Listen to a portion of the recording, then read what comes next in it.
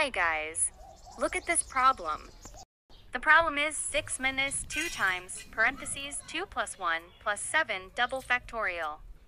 Can you solve this problem? Let's see step by step how to solve it. But first, try to solve it yourself and comment below for me your answer in the comments. So here we can use PEMDAS rule to solve this expression, as it helps to determine the sequence in which mathematical expressions should be evaluated to ensure accurate results. Look at the expression.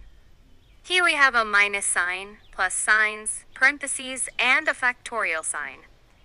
Let's first solve this factorial part. So what is the factorial of a number? Look when a number has single little exclamation mark. We call this number a factorial.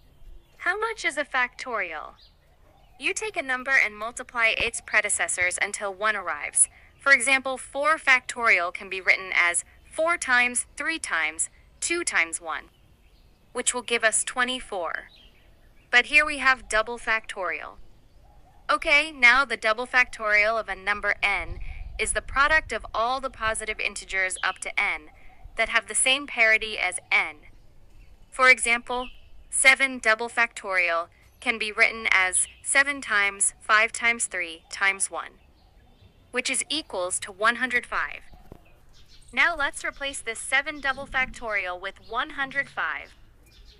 Now the expression becomes 6 minus 2 parentheses, 2 plus 1 plus 105. Okay, so the first thing we're going to do is parentheses. So 2 plus 1 will be our first move, which is equals to 3. Now 2 next to this parentheses. Here, this is actually multiplication, since according to PEMDAS rule, multiplication have a higher priority. So 2 times 3 will be our first move, which is equals to 6. Now we have the following expression.